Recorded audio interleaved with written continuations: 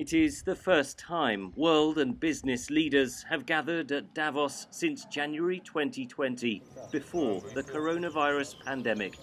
It is a changed world.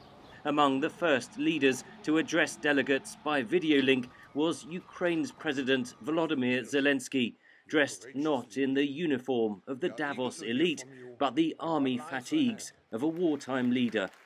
He demanded maximum sanctions on Russia.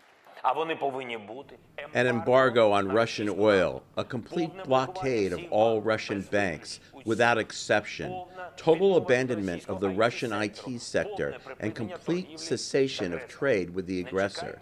Do not wait for fatal shots. Do not wait for Russia's use of special weapons, chemical, biological, God forbid, nuclear. Ukraine has sent a large delegation to Davos. Every one of you have to understand, we're defending you personally. We're fighting for values. I hope we same values, democratic values. The Ukrainian delegation has been warmly welcomed, but their demands for a complete embargo on Russian energy and trade are far from being met.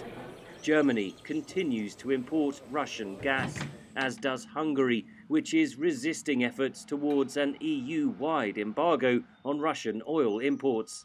I expect everyone, also Hungary, that they work to find a solution and not saying, okay, we have an exception and then we will lay back and build on our partnership with Putin. Some business leaders said isolating Russia would take time. This is a fight that we can't fully participate in, but we're trying to do our best. I think that's a little bit how it feels. But you feel a little helpless if you stand there and see what the Ukrainians have to do for us, to stand for our values and to stand for our lives. Russian delegates haven't been invited.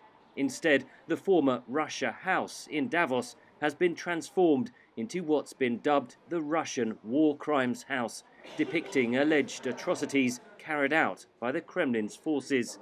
Here in Davos, say, the world's most powerful people come together, and through them we also have to show who is suffering and why they are suffering.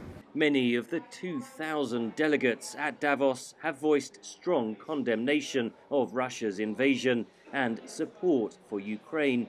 But it remains to be seen whether this alpine gathering will result in any further economic pressure on Moscow. Henry Ridgewell for VOA News, London.